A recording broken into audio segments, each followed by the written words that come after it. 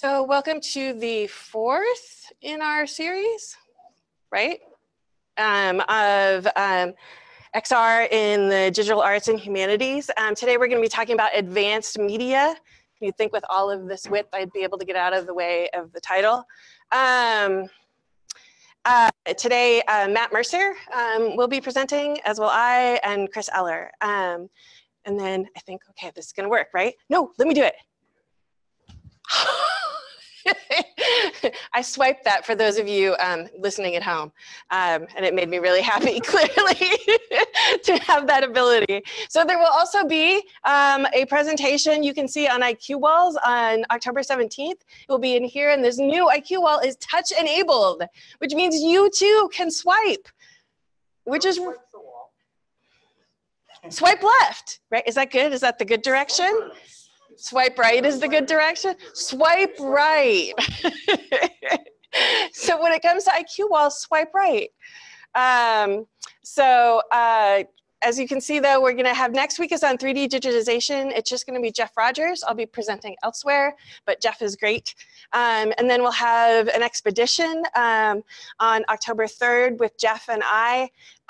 October 10th, we'll have 3D digitization for cultural heritage with Albert William, who has gone to Greece and done all of these Greek Orthodox churches. And it's really, really cool. And then, like I said, on the 17th, Chris and I will talk about IQ Walls. Then we'll have an expedition on the 24th. Then the 31st, we have no talk because, you know, we want you to enjoy Halloween and I guess spring or fall break. On November 7th, Chauncey and I will be talking about augmented reality. Then we'll have an augmented reality expedition. And then finally, we're going to have a really amazing, what I think is the best of our guest talks from Juliet Graver-Istrabadi from the Eskenazi, Michael Chabin, and John Rasek, who both received bicentennial funding to do sort of invisible IU. So we'll get to hear a lot about the kinds of innovative stuff that they're doing. Can I swipe and not drop my crutch? That's the question. Yes. Okay. So I wanted to talk briefly about 3D digitization and the humanities. And we decided to bookend this presentation with information about Hoagy Carmichael. So this is an example of a 3D capture of the statue that is currently about 400 feet to our south. Captures of these objects can be studied in classrooms more interactively, and they can be things from shipwrecks to frescoes to churches, frescoes in churches to statues. This is Hoagy Carmichael at his piano, and it was digitized via photogrammetry, which is the taking of many, many, many pictures to generate geometry and texture that can be viewed and studied virtually. So if you look at the first picture up here, there's actually many, many, many polygons making this up, little triangles. And then the second one is actually oh, I touched it. Oh, you guys, I touched it. I don't know. Oh, there, I did it. But then can I do this? Will it? No. Oh, yes. Okay. Oh, but it went to the Internet Explorer. Oh, no. Exactly. You can't click links like that. More like clank. Okay. We will go over. Somebody moved my cheese. There it is. Okay.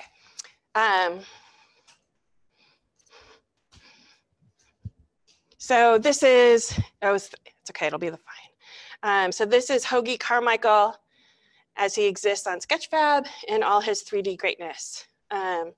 So yeah.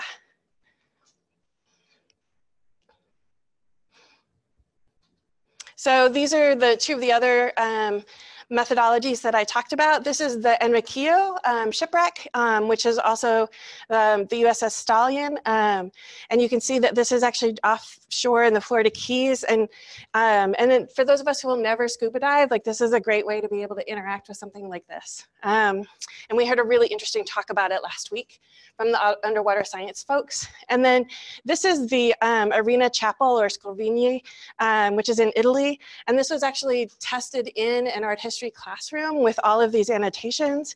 But will you bring that one up for me on Sketchfab? Yeah. So if you're normally, I mean, it's got multiple things. If you're studying a fresco cycle in an art history book, you're literally only going to be able to have the one vantage point that's printed in the book. Here, you can get these additional vantage points. Now, if you want to see it in situ and you travel all the way to Italy, this is halfway up a wall. So again, you're now limited by your ability to be a human being, right? And how tall you are. And so when you put this into virtual reality goggles or you study it this way, you can now sort of see the fresco cycle in relation to each other and the annotations. And you can also jump up so that you're now 100 feet up the side of the church. So that's really cool. Escape. Thanks. No.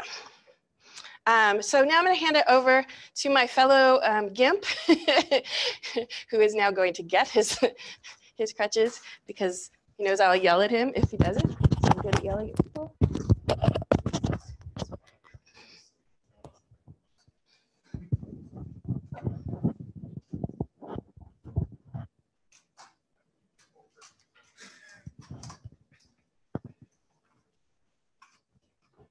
Just want to point out these presentations are accessible. It's right here.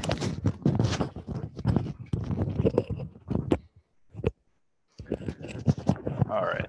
So a lot of things that I've worked on when it comes to advanced media is 360-degree capture.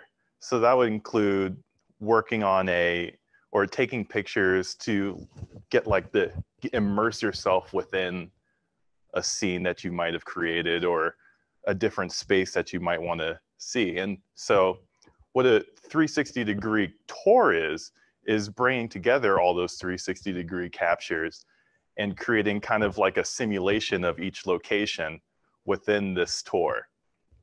Also, for some of the softwares that you use for these tours, you're able to add audio, text, video, and even some more static photos within each photosphere.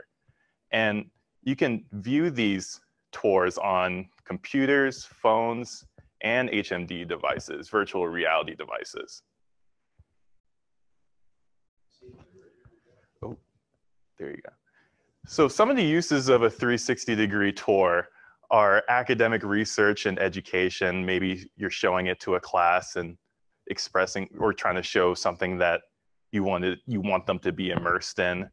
Historic preservation, prototyping, tourism, real estate, and marketing. And things to consider when creating a 360-degree tour is, who is this going to be for? Who's the audience, and why is it important to them, or why is it significant to them? What is the message that you are trying to convey? And then you start to brainstorm and plan what locations you want to capture in this 360-degree tour. And lastly, you have to consider, is it going to be outdoors, is it going to be indoors, or is it going to be both, because of maybe things and differences in lighting, or being blocked by walls, or just people walking by that could be in front of the lenses when you're taking these pictures. One of the 360-degree tours that I've created is the Campus Limestone Tour, which was a virtual representation of the Indiana Geological and Water Survey's Indiana University Campus Limestone Tour. And the purpose of this tour was to display the beautiful architecture, the beautiful, mostly limestone architecture on the campus of Indiana University Bloomington. For a lot of people that might just not be able to make it to the actual tour.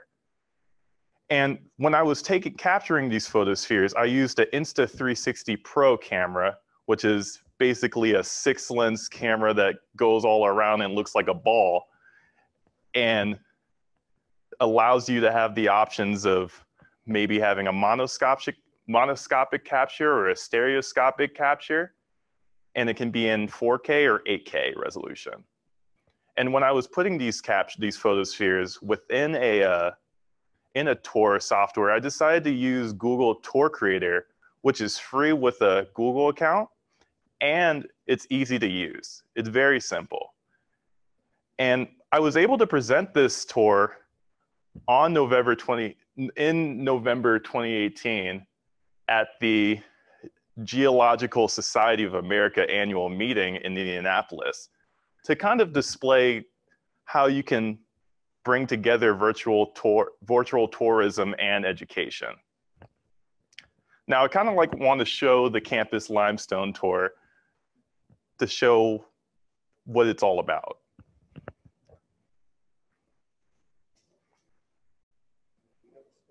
Yeah, there's a full screen on the top right. If it's able to, I'm able to move it. Oh, it's over there. I gotta go walk all the way. If I can move it over. Ow. Actually, can you press escape?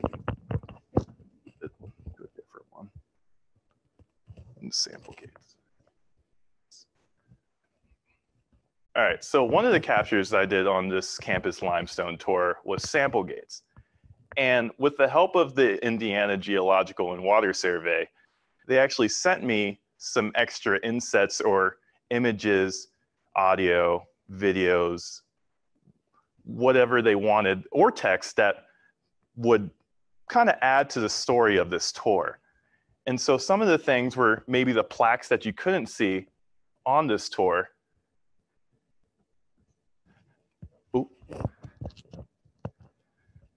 That were on the sample gates, like this plaque right here that shows that it's who it's honoring, whose sample.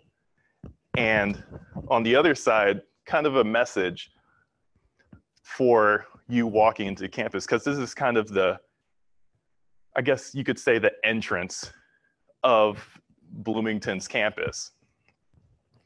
And I found that really cool that we were able to add these extra things within this virtual tour. So you're able to look around and actually kind of be interactive with the tour as you're going with it. And then one more thing that I thought was pretty cool, which I thought of just while I was capturing these things, was being able to add audio and actually making you feel like you're truly immersed within the tour.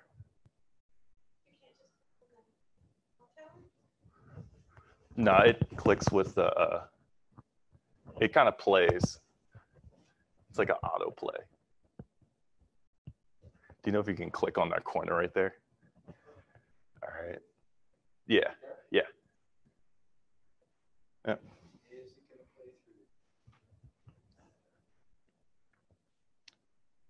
Oh, I hear it. Oh, I was like, I hear it. And so I decided, as I was capturing, since the bell tower is pretty iconic for this campus, I wanted to add the sound of each, what is it, 15 minutes? Every 15 minutes when it starts chiming. And I think that's really cool when I'm on campus and I'm just going to class. That's something that's really special about IU. And so another tour that I worked on,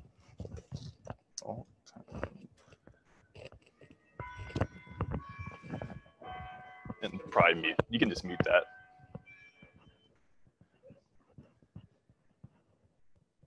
And so another tour that I've been working on recently was kind of a virtual tour of the Hoagie Carmichael room in the lowest level of the Morrison Hall. And I decided to use, or they actually came to us and they were kind of excited about having a virtual tour of the room. And we decided to use the Matterport Pro 2 camera, which is kind of the mix of a 360 camera and a, like, I would say, an infrared scanner, 3D scanner. And about this room, it's kind of a memorial for Hoagie Carmichael, who is a famous Indiana songwriter and performing artist, and from Bloomington, and went to IU. So he actually, his family donated a lot of this, the collections and memorabilia to this room. And what the Matterport Pro 2 camera allows is you to not just have the photospheres, but also having that fully immersive 3D representation of the space being captured, and kind of creating like a 3D mesh of the space and being able to see it in like a floor, kind of a floor plan and a dollhouse kind of view. And this tour is going to be presented at the Bicentennial Showcase on September 27th. And I kind of want to show that as well, because this is super cool.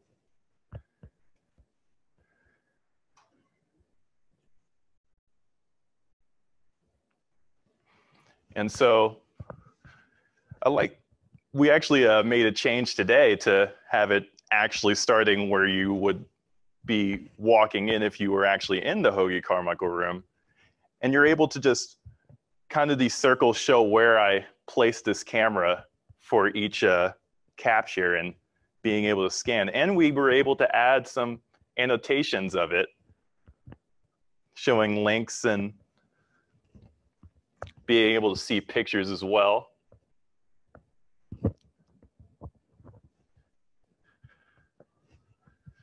And then also being able to actually play music. If I can back off from this.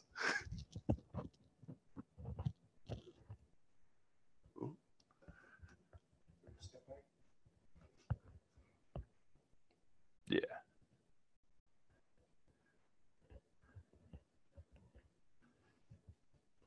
I can look so. Ooh. Your bells are still chiming. Let's close the bells there. Yeah. Oh. And then also being able to play, I can just stay right here, and then being able to play music through the app, but only being able to use SoundCloud for this, for the music and audio. But I honestly thought that was a pretty cool thing that they were able to add to this, having the audio, having that text, being able to, you're even able to have a playlist, a SoundCloud playlist on this Matterport scan. And I thought that was really awesome. So I believe the Matterport's a far more complex camera, but the results are awesome. They're really cool.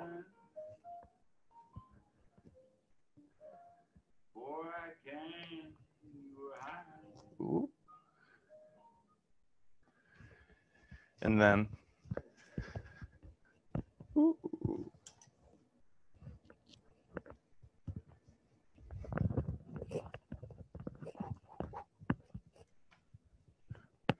Yeah, good screen grab of it. And then I pass it to Tassie.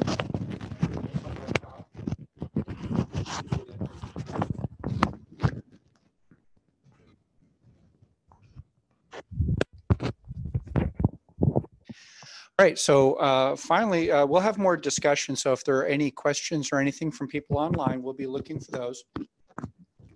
But coming up shortly, oh, we have a question. Yes, I have a question about intellectual property copyright.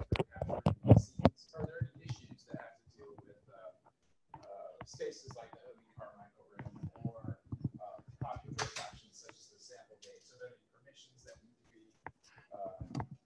gathered before you do such a thing?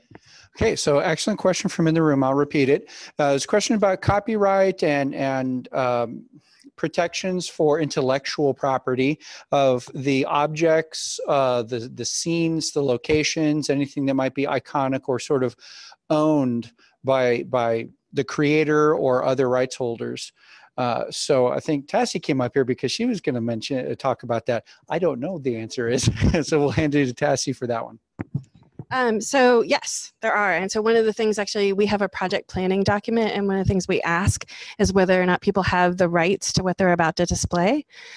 So for things like the Hoagie Carmichael room, since it's located at Indiana University and all of the objects are owned by Indiana University, I think there all the rights are pretty clear.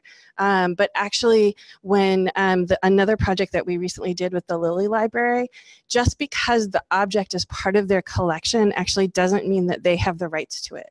There are times when the estate still maintains the right to the object, and we had to write to the estate and ask for permission, even though a 3D version is often considered a derivative, to put that derivative online. So that's a really great question. I think one of the most famous examples of a space you can't just capture and put up is the Gridiron building, right? It is patented, and Flatiron, I knew it had the word iron in it. So yeah, it's something you certainly have to be aware of, especially in the cultural heritage arena, that intellectual property is something that people, there's a book I'm working on with a bunch of other people from CS3DP, and there is a whole IP section from people who are copyright librarians. And these sorts of copyright questions really come into play with this idea that once the data has been acquired, it can then be reproduced in some form, especially now that we have 3D printers which are capable of, not an exact replica, and sometimes not in the same medium that an original piece may have been executed in, but you could still create a derivative reproduction of something which really probably should be unique. So there's careful considerations there with today's technology, but of course the focus in Cyber Infrastructure for Digital Humanities and the Advanced Visualization Lab is not for reproduction, it's for preservation and study, which is something that the university is definitely a promulgator of learning from these things. And sometimes there's only one of an object and it's not even here. But if we have a digitized data set of that object, it can be studied, in without having to actually hold the object or be with the object right there. Yeah, I wanted to talk about actually one of our upcoming Matterport captures is the Lilly Library is closing for renovations. And so we're going to capture it as it exists now. And then we're going to go back in 18 months and capture it in its newest version. And then people will be able to see both. With the Hoagie Carmichael room, one of the great things behind this capture is it's a limited access room. I don't know exactly what the rules are that the special sauces that gets you in there, but it isn't a room that you can just walk into every time of the day. And then, as we showed with like the shipwrecks and other things, that these are getting you to things that maybe you'll never learn how to scuba dive. That they're giving you access to things you might not normally have access to. So we really want to think about what that looks like, how it can facilitate learning and pedagogy, and then research, also putting things side by side that have never existed together in geographical space. Yes, sir. What may be some other uses of the tour other than maybe accessing something that you don't have access to normally, like for instance, for memory recognition or neural stimulation? Oh, so the question was, what are other uses of a tour other than for providing access to those who might not be somewhere, perhaps from memory or neural recognition? So one of the members of the AVL is recreating his childhood home, which they recently had to sell. And then he's going to populate it with things with family memorabilia, which he also owns, so that now the insets will be anybody can go back to their childhood home at any time. And they can walk through it and visit it. And I know, as someone who I didn't know that people's grandparents lived in normal houses. My grandfather built my grandmother a Swiss chalet off grid. And so I thought that grandparents lived in magical fairy tale houses until I was 19. On 40,000 acres in the Colorado wilderness. But when they sold it, when they became older and not able to sort of live off the grid, I know that I would give anything to sort of go back to that space. So I think you're right, this ability to like revisit things in our past. Another great example that speaks to sort of some of what happened, you know, we know about a year ago that the museum in Brazil went up in flames and they lost 90% of their collection. We also, I mean, Notre Dame was another example, just much more recently. Even though there is a full laser scan of Notre Dame, should they wish to reconstruct it exactly as it was, we know that it won't be the same, right? It won't date to the same time. And then the other famous example is the Palmyran Arch in Syria, which was destroyed, blown up by IS, in which people were able to photogrammatize and reconstruct. And so there is this idea of preserving, you know, humanitarian memory, right? The memory of our species, of things that we consider to be important. When they had a light show at the Bamiyan Buddha site in Afghanistan that was blown up by the Taliban, I think that the whole world paid attention to that because everyone was really sad when those were blown up. So good question. Thanks. In addition to, you know, preservation and studying, by digitizing objects, you can now do reprehensible things like break them open or cut into them and look and see how the structure of the object is formed. Now that, of course, is dependent on what sort of digitization that you're doing. But once you have that data, that virtual object is fully accessible and manipulatable so that you can study it in a variety of ways that you would never be able to study the actual object. So the digitization opens up a whole cornucopia of opportunities for learning about objects in addition to preserving them and sharing them, if sharing is what you want to do. Is there another question here in the room?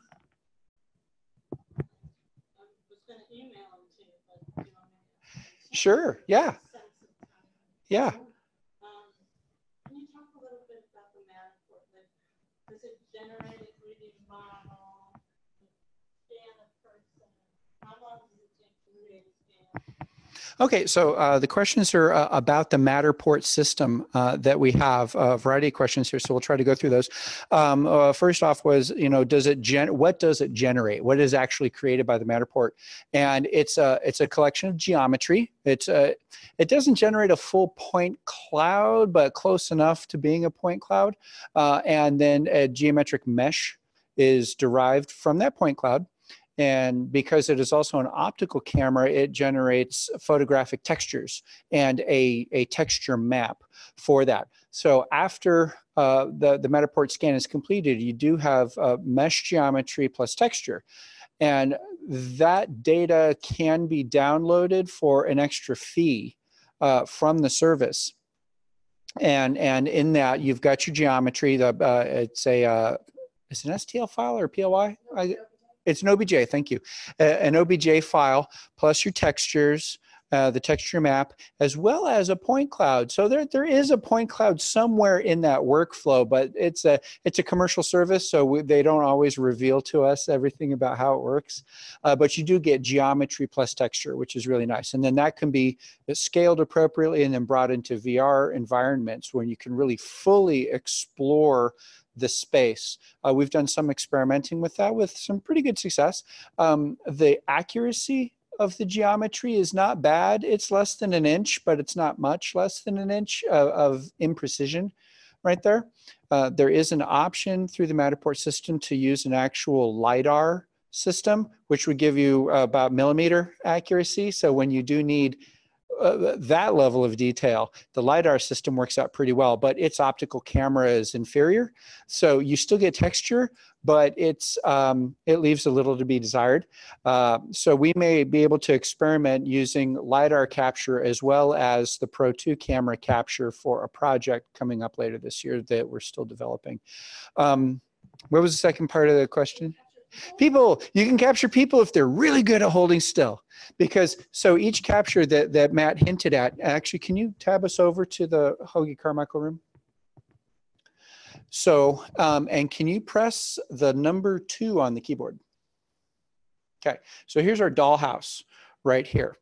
And those little blue dots that you saw on the ground, like I just clicked into one, each one of these dots, I guess they're blue when you're focused on them, but they're gray otherwise. That is a position where the camera was placed in order to do a scan. So there's one scan at each of these little rings right here. A scan takes about 30 to 45 seconds for the camera, because the camera on the tripod slews around in 60-degree increments, and it's got 3 arrays of 3 cameras. So there's 9 cameras on the chassis right there that are all taking pictures after each slew to the new position right there. So a little bit under a minute per capture. A site could have as few as, maybe 15 scans, and up to, we've been told there's an upper bound of around 200, but that has to do with just processing time and a couple other things. So it's kind of fuzzy. When we do the Lily library capture, we're going to probably play with that upper bound right there, because there's so much detail that we want to capture. So in a room the size of the Hoagie Carmichael room, Matthew, do you remember about how long it took you? It took me about 20 minutes. About 20 minutes to capture this one room. Could you press number 2 again, please? Actually, yeah, press 2. So we're using the, so then here, yeah, here's the dollhouse view right here. Now we can also do, if you press number 3 on the keyboard, here's the floor plan view. So it gives you an orthogonal projection of the floor plan. It's using, to display the geometry and textures, it's using a concept called backface culling. So that's why, we can see through objects if you're behind it like that. So that's why we don't see the ceiling right here. So this room, which is, oh gosh, I don't know, 800 square feet. I don't know how many square feet. It's a decent sized room. Only took you about 20 minutes to capture it. Now, if you have a series of rooms or multiple smaller rooms in a larger structure, then that will take longer time to capture that. We've done that with a couple other locations that took upwards of about 2 hours to capture those. We did the Center for Ray Bradbury Studies up at IPUI, and there's a lot of complexity in there. They've got bookcases that you have to go up and down each row, and there's a lot of objects in that space. So it took about 2 hours to scan that one. And then you had a third part of that question, the acquisition, the geometry. People got to hold real still, because yeah, for each scan, the fee. Okay, so the Advanced Visualization Lab in CyberDH, we have an account with that. So depending on the nature of a project, there may not be a fee. Because we've got this sort of, it's covered under subscription. However, if there's a really big, bold project that might take more resources than average, we might have to figure out some way to help cover that sort of cost. But generally, for some of these spaces, preserving the Hoagie, or digitizing, I should say, the Hoagie Carmichael room as it was on that date, there was no chargeback or anything like that. We do have some limits about the number of spaces that can be hosted at any given time. So there are resources that are consumed, but this is for the university, so we try to work well with that. We have a comment on that. Yeah, I was noticing that the dollhouse view and the tour looks different from each other. Can you explain why that is? Can you explain to me what you mean by different? So you're going around a circle right here. You seem to be going around a sequence of photographs, whereas the other, what you call the dollhouse view, seems to be different from that. The Matterport is really good. So the question was about the distinction or the different look of the dollhouse view versus when you are inside the scan. And it's the same data. It's the same data. Now the camera can capture this spherical data, the geometry and texture, but it can also do a photosphere as an additional pass. And the photospheres can be shared or exported out to maybe make into a photosphere tour like the limestone tour was. But maybe the differences that you're seeing here are the fact that the geometry and the details here are downsampled a bit to show you the full dollhouse. Are those 3D models right there? Yes, this is a model. This is a mesh that we're viewing in a viewer, similar to the way Sketchfab, which we used to show the shipwreck and what was the other object in the Sketchfab? And the chapel, thank you, from earlier on. Similar sort of viewing technique where the geometry and the geometry has the texture projected onto it, and that's loaded into a viewer that runs in the web browser. But here we're zoomed way back out, so it's downsampling stuff. So like the piano doesn't look nearly as good out here as it does when we click into it, but it's the same data right there. So good question there. Could I have access to that dollhouse after my project is completed? Well, the dollhouse that we mentioned is the way that it is, that the data is viewed. If you purchase, because it is an extra purchase to get the geometry and texture download, that's called a matter pack. And that additional purchase would then allow you to load the OBJ file, the textures and whatnot into a software that is capable of rendering and displaying that technology for you. And that's something that the AVL and CyberDH are also exploring. So Tassie's bringing up on screen right now something really cool. Here you go.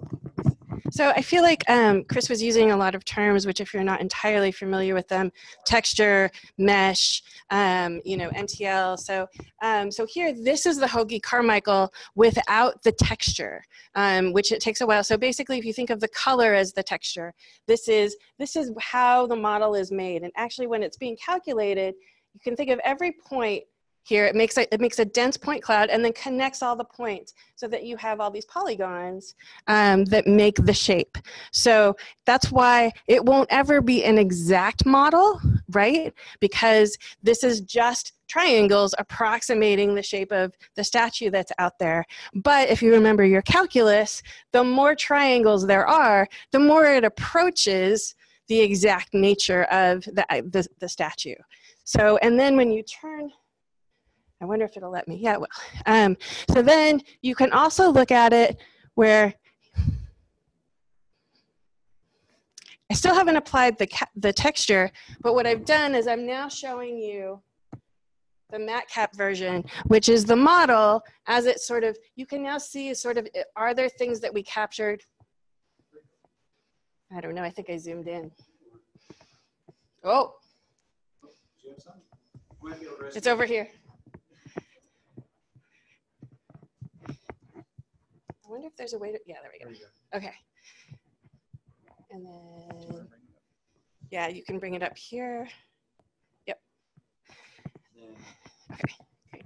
So here now you can see, for us at least, actually we did have some trouble in capturing like the piano exactly. Now you actually see some of the imperfections with the model that you might miss if you're just looking at it when it's texture wrapped. So it's actually really important to look at all of these things together and then take into account some of what Matt was talking about. Who's your audience?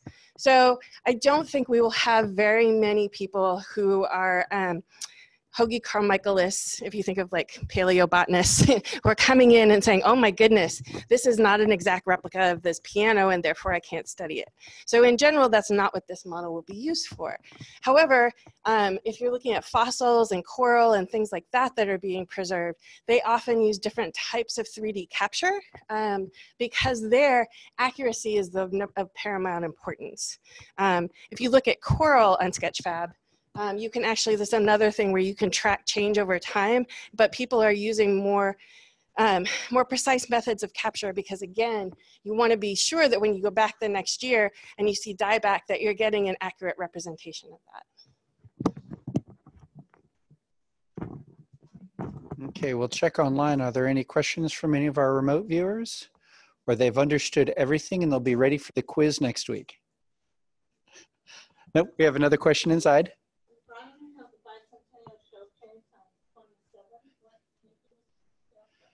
Okay, so the question was about the last bullet point here that the full tour and a lot of this data will be presented at the Bicentennial Showcase and other locations that we might be able to tease you about. Yes, so the Hoagie Carmichael folks will be at the Bicentennial Showcase, which is from 10 to noon, Friday, September 27th, in the solarium of the IMU. We will be presenting some other 3D experiences there if you want to come by. So it won't just be us, it'll be us, MDPI, the people from the water survey will be talking about their mega Jeff. I know that, I'm trying to think who else I know for sure is going to be there. But I think there are about 12 different archival collections on campus that'll be represented. And our big project from the summer, the bicentennial bus, should be parked outside. I know. So we're really excited about that. You can actually see the Ray Bradbury Center, which Chris was alluding to, in a VR headset. Should you come to that, you can see some 3D prints involving bronze, which is pretty cool. You can see the oldie oaken buckety and the Mega Jeff toe. And then there are also a whole bunch of interactive touchscreens. And then on that bus includes some actual things from archives, such as the earrings that Glenn Close wore in Fatal Attraction. The actual earrings. So there should be something for everyone. So like I said, and I think next Friday is sort of the first of many outings for the bus. Is there anything else coming up in the near future? So Chris, did you get to talk about COV? Oh, yes, no, I did not.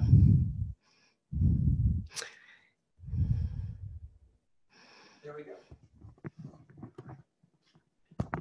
So there's a large multi-institution working group that we refer to as the CAAV, C-A-A-V. That's the Campus Alliance for Advanced Visualization. And it moves around from year to year, or from meeting to meeting, I should say. And this year we are hosting it here at Indiana University. It will be next month, October 15th to 17th here in Bloomington. It's the 4th International Conference. This is great. I can read slides. I love it. So we'll be talking about a lot of, what'd you do? No, I don't know. I'll figure something out. Something happened inside and it's back. Gremlins. So these is an activity that we fully support, and the AVL is hosting a lot of interesting things going on here with the COV. I don't know if we'll be streaming any aspects of it. I guess the COV website, thecov.squarespace.com, as well as rt.iu.edu/thecov19. So those are there on the slide. Yep. So we're going to be showcasing some of the work that we've been doing here in advanced visualization. And our last slide here is, if you have further questions, comments, anything like that, if you want to contact the Advanced Visualization Lab, our email is vishelp, V-I-S-H-E-L-P, @iu.edu. Cyber Infrastructure for Digital Humanities also has an email address, cyberdh@iu.edu. Excellent. And just for fun, as a reminder, we will do this. And here are the other upcoming events in this series, just to go back and revisit this slide right here. So do we have any other questions? We might go into discussion because the lucky duckies in the room often get to hang out and chit chat for that sort of thing. Anything from the online chat? We're checking online. Oh, we have another question. Yes.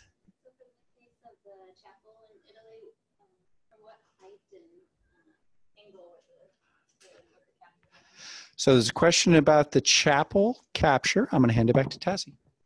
I have to double check with the person who did it. I know that he had a telephoto lens, but I think they actually got him on scaffolding to capture some of the higher stuff.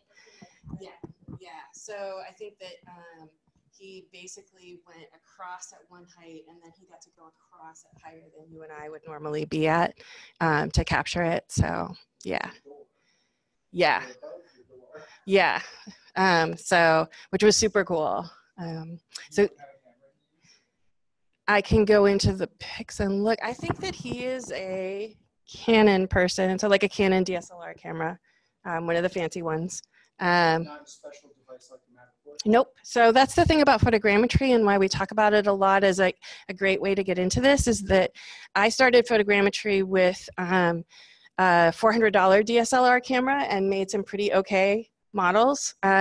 We now use a 3000 DSLR camera, but when you think about that in comparison to some of these 360 rigs that are dedicated for one thing only, that's actually not a terrible price to pay.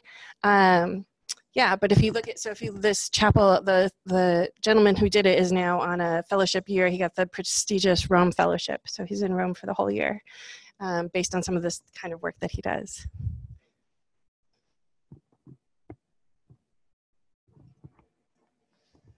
Okay, thanks everybody.